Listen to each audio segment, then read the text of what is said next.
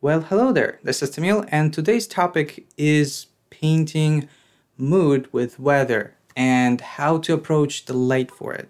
Also, as a side note, the time lapse that I had for this painting became so much 40 minutes at 800 speed. So it's pretty long, and that's why I didn't want to make this tutorial too long. I want to save you time. So if you want to watch the time lapse at 800 speed, I am gonna have that in the link in the description. You can watch that separately. And in case you want a full time lapse at almost real time, I'm going to have a Gumroad. So basically I want to have the Gumroad for the time lapse so that I can upload it and you can download it on your own. Then I'm gonna have the brushes there. So there's gonna be brush for lightning, for snow, painterly brush, and there's going to be a brush for rain. They're not really crazy amazing brushes that are revolutionary, but it's just something to save you time in case you're struggling with it. You also have the line art for the tutorial, so if you want you could just get my line art and just paint on top or below it. You also have access to my CSP file in there. You can just go through it and dig through all my layers and everything that you want, find out how I did it, and it's pretty open in that way. Also, I'll have a mood board for the painting that I made, like what kind of images that I found and I used. It's not going to be full res images, but it's just like a general picture of what I looked at when I was creating this. And before you click away and say, wow, you're going to have to buy a Gumroad to understand the video and blah, blah, blah, it's actually not really the case. The video I'm making right now is completely educational. Everything else is like the resources. It's like a separate additional bonus, but I'm gonna go over all the tips and tricks and explanations in this video. So don't worry about not learning enough if you didn't buy the Gumroad. Also, I have the article in the description. It has a little bit more text if you prefer that over a video. And honestly, I put a lot of effort. So if you like it, let me know. I hope this helped someone. And let's just get into it. I don't want to waste any of your time. So yeah.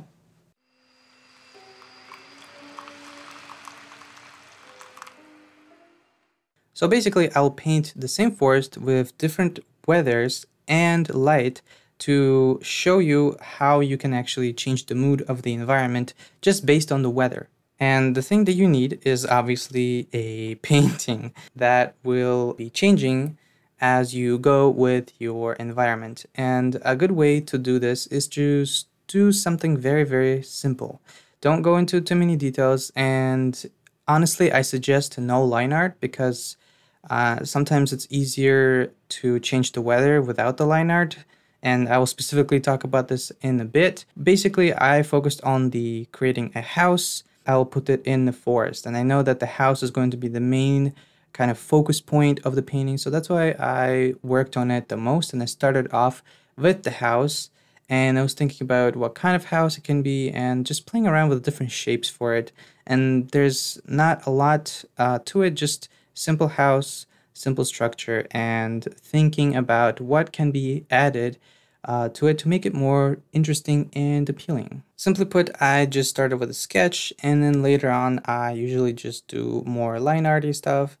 And when you do this, just make sure that you have a clear distinction for the foreground, midground, and background. So at least 3 different distinctions so that you can add more to it later if you want to. If you're struggling with this, just also think about big, medium, small shapes. So for example, I have later on, I draw like a very big tree, and then the house is a little bit smaller compared to the tree, and then everything else is way smaller compared to the tree. And also if you look at the background trees over there, they also have different sizes and shapes to make it more appealing. And the base color, which is something we're going to start off with, is very, very important in this case. And I suggest you don't go way too bright or too saturated or anything too strong for this case scenario, because we're going to add more to it later depending on the light. So for example, if you have a red apple but you walk on the moon, like not on the moon, but if you walk out on the street and it's dark and there's only the moon, that red is going to be way different than if you are in a room in your kitchen and there's only the lamp next to you. That red is going to be different. And so what you want to do is basically find something that is in the middle between like everything else And I usually just do like a mid-gray-ish color for this. And the other thing that I want to suggest is to add secondary light opportunities. And in short, it's basically, for this case, is a lamp and the window of the house. So basically the light can come from there as well. And it really comes in handy. So for example, if it's really dark scene, you can compensate that with the lamp and the window. If it's really bright, you don't have to use them. So if you want to do that, it really helps a lot with developing the painting. And the thing that I started with is a sunrise. What can be better than a sunrise? You know, you wake up and there's sun and kind of very harsh shadows-ish, a little bit soft, and it's really bright and beautiful and yellow and oranges and all those beautiful colors come together and you can enjoy yourself. Even though I haven't waken up for a sunrise that early, probably in forever, but basically sunrise, find good references online, or you can take your own pictures. Almost every painting here, I will repeat that a lot probably, hopefully not too much, but basically I start with a base color. So for here, I used orange or yellow-ish on overlay, soft light or hard light, and then just set it on top of everything else. And then I just reduce the opacity in the layer panel.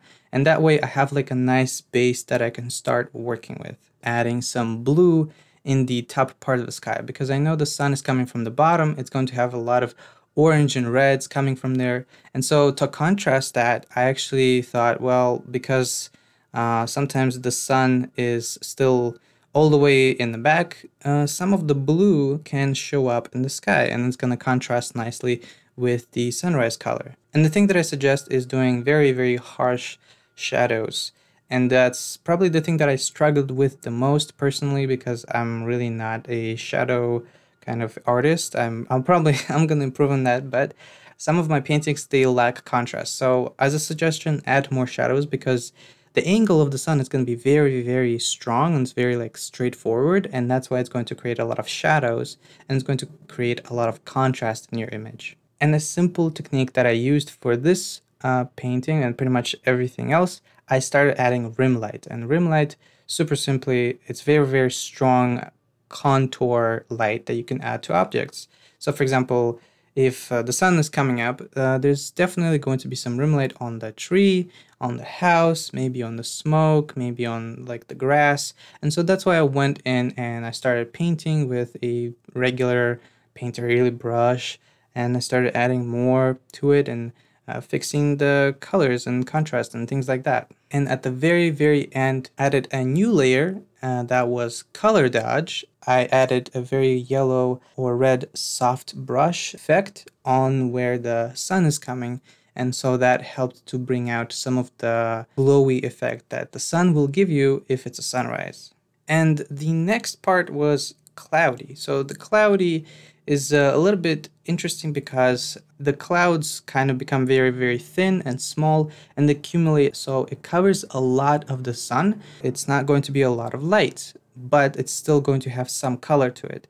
And the best way to explain this, soft shadows and very desaturated and a lot of grays and blues. I don't know why, but I just felt like adding a little Grim Reaper birdie at the tree because I feel like it fits the environment more. The main thing that I did here, I just desaturated everything with a HSL filter, and then I just started playing around with the blues and grays and really just suck out all the life out of the environment. And this is contrast thing with sunrise, which is everything yellow, happy, and then there's the gloomy, super gray, shadowy, cloudy day. And the next thing that I did was actually rain. So rain is really fun because it could also be nostalgic and happy depending on how you paint it. It's not always like sad as like a cloudy or a gloomy day, even though they're kind of similar in certain situations. Clouds for rains are usually thicker and bigger because it has all that rain accumulated in the cloud. They are going to spread apart more, and because of that, there's going to be small, big chunks of light from the sun coming from the sky that is going to hit certain parts of the image. You want your audience to look in the middle, then maybe add a little bit of sun beaming through into that spot specifically, like a little spotlight. So the clouds will make the shadows soft, but it's a little bit more harder than the cloudy, grainy, gloomy day. And an obvious thing, if you want to create rain, I just started painting with my normal hard round brush. It was just very thin hard round brush, and I started making like straight lines because I'm too lazy. I'm too lazy to make it perfect the first time. I created straight lines, and as you will see in my time lapse, I just spread them apart in like a certain way, and then I duplicated them a couple of times. And then once I have that covered on the entire canvas, then I can combine it all together. After that, you can tilt it 45 degrees or anything else similar to that in the direction that you want. And once you have that set up, this is a cool little trick that I really enjoyed using in here. You can duplicate it and then you make it a little bit smaller, put it back in between middle ground and foreground. And then there you can actually make it smaller, then duplicate it again, and then you put it behind the midground. So you keep doing that until you fill all the layers and you make it smaller and duplicate it more, because the further you go, the rain will become like a little bit smaller and grainy, and that will sell an idea of the depth in the scene. And here's another trick, because the rain layer will be very, very busy. So you have like 5 or 3 different layers of rain. It's going to be very grainy and it's not going to look good. And so the trick to here is actually just take that layer, right? And then you can go into the filter and to the blur option, and you can blur some of the parts of the image or the entire thing to an extent that you want. So basically you have the rain that is very close, it's going to be very clear, but the rain that is further away, the one that is smaller, that one is going to be a little bit more blurred out, and that's will even send even like more depth to your painting. Also, another thing that I added, simply raindrops. When the rain will hit an object, right, it will bounce off a little bit and it'll create like little splashes and things like that. If you want to add that to whatever object that you think is going to be very hard, for example, top of the tree trunk or the chimney that I have, or maybe a rock, maybe you can add a tiny bit of a sprinkly there so that you can sell the idea that the rain is pouring very hard and it's hitting objects really clearly. Also, you can think of the far away objects as well. If you've ever been into very heavy rain, you can see that if you look very far away, you're not actually going to see a lot of buildings or objects or trees as further it gets away, because all the rain, it accumulates in the air, right? And so it's going to block how you see that part of the image, and it just becomes more white and it becomes more gray and it just becomes like more blurry. So you don't want to put too much details in the back of your painting if there's a very strong rain in the scene. And of course, because I'm a lazy artist and this tutorial is already too long in my opinion, I also added storm and lightning to the rain image. So basically I had the base for the rain image and then I started painting the storm on top of that. I just duplicated it and I separated it. The thing about storm is that clouds become even more dark, even more thicker. Not always, but usually that's the case. And the rain is way more intense. And obviously don't forget about the lightning. There are many ways to draw lightning, but sometimes doing very like simple and stylized. Just focus on the lasso tool. Look at real images of lightning and look at how the shape is coming together. But if you want to dissect it, it's really not that complicated. It's kind of like a tree trunk and barks coming out of a tree basically. So you have like one thick one that is in the middle and it comes down and it becomes thinner as it goes down. And then that branches out into the smaller ones and the smaller ones on every side. Think about where the lightning is coming from. So for example, in this case, I created the lightning so that it comes down and kind of faces the house so that you look at the house more. So now it looks more compositionally appealing because it's actually forcing your image to go to the direction of the house. Don't forget that the inside of the lightning is very bright, so it's going to be just sometimes pure white or cyan or something like that. So the outer parts of the lightning are going to be the most important parts, and that's where the colors are going to bounce off, and it's going to affect the clouds around it, it's going to affect buildings around it, and it's going to affect many things around it. So if you think you want to add a blue or purple, a little bit cyan into the lightning, it's pretty safe kind of colors for that. Purples is more a little bit more stylized, but overall those are good colors to start off with. Good layer modes to use this is obviously overlay and color dodge and a little bit add glow. And just like with the sunshine, I started adding some strong light on the edges of the object. A little bit more blue here, a little bit more cyan here, basically hitting all the main parts of the image. And if the lighting is very strong, basically it's going to have more shadows. Again, I would add more shadows even to my own painting. I've been working on this for a while, so I'm still trying to figure out how to capture that shadow without losing all the details from the image that I have. And if you want to think about it, it's kind of like flash photography. It's very, very strong, and it's going to leave very hard shadows in the middle. And last but not least is obviously snow.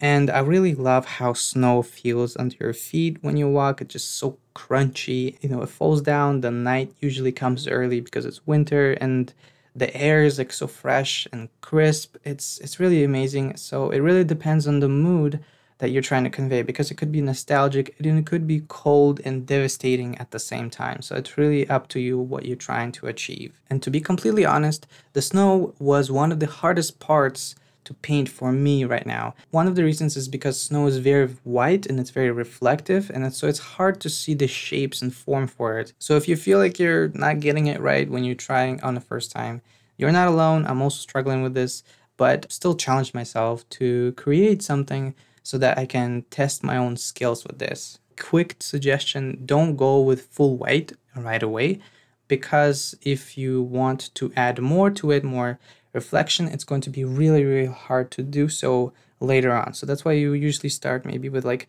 80% white or maybe 75, and then you can build up that slowly to the purest white later in your painting. And as I paint, you can probably also notice that my edges are fading away with the snow. And an easy way to do this is with textured erasers, and I'm just using a simple standard kneaded eraser from CSP, but you can use any other texture that you have. Look at real snow and how it fades away on photography, because snow doesn't just start and end at a certain point, because sometimes it's very like grainy, and it kind of like, in a way, it's a little bit like sand, and it's going to start melting in parts where it's going to be warm. So for example, near water or near a house. That's why you want to make sure that those parts is, have a little bit of a transition for it. And because snow is made of small particles, that's why it's going to have like that little texture to it. And after that, you can just start adding more snow on top. And as you see in my time lapse, I added more white to the snow on top of what I previously had, which is why I was making a suggestion for not going full white at the beginning. And also a good way to do snow is make sure that your brush is moving towards where the shape is going. I highly suggest trying to do this and just try to create perspective by using the brush of an angle that you feel the object with. And you can really clearly see more of that near the tree. You can see that the direction of the snow is formed one way or the other. And there's a lot of color variation. And an easy way to get this effect is just to create selection with a lasso tool, get a paintbrush of whatever size you're comfortable with, and just try kind of like cross-hatching, but not quite, because you want to fill in more than just cross-hatching. And just go from, for example, left to right or from right to left, and try to keep that same angle for every brush stroke, and then it will feel more like it's actually having form. I also added some smoke with the chimney with simple airbrush, because adding some darkness to the smoke and the red glow will make sure that storytelling wise, you feel the winter's kind of cold, because the harder the chimney will work, sometimes it'll create more black smoke. But if it's like a chill, small, not very hot kind of chimney, then it's going to have like a more gray, simple smoke. So that's why here I'm just taking a little bit creative liberties with this scene and adding more stylization to it. I didn't want to paint like a completely wintry scene. So maybe it's like about to start winter, but it's not quite yet there yet. And so that's why I started adding grass to the scene. So there's small chunks that you're going to see that I added to the scene that are sticking out from the snow, which adds a little bit more story to it as well. And also don't forget about frost bites. Thing is that even on dry surfaces like trees or rocks or anything like that that stays there for a long time, there's gonna be some frosting bites on top. And so that's why I recommend looking at pictures of real life, and small details like that really bring out the feel of the environment. And so I added that to the tree, and I added that to some of the rocks later on, and that really feels more cold and like it's been there for a very, very long time. Adding the snowflakes to the scene that are falling is pretty much the same as with the rain, except the snowflakes are kind of more smaller and a little bit more chunky at the end, compared to the rain, which is like a very long and very kind of even on every side. For this specific painting is that I painted on top of my line art. The thing is, for snow, there's going to be new edges and new forms and new shapes, and it became kind of hard to keep added, so I just painted on top of everything else, all the line art. And so that's why in the beginning of the video I mentioned that in a way sometimes it's easier to do art without the line art, specifically for overpaints. And so that's why I recommend doing you too if you want to try that technique, or you can just start with line art and then you paint on top. Pretty much that's it. I just keep working on it, and after every single step that I did, you can actually go ahead and reflect on your work. And if you have all these paintings together, put them next to each other, right? That will give you more understanding on what's missing. Because if you see, for example, trees from the winter scene and you see the trees from the sunrise scene, is it too similar? Is it not different enough?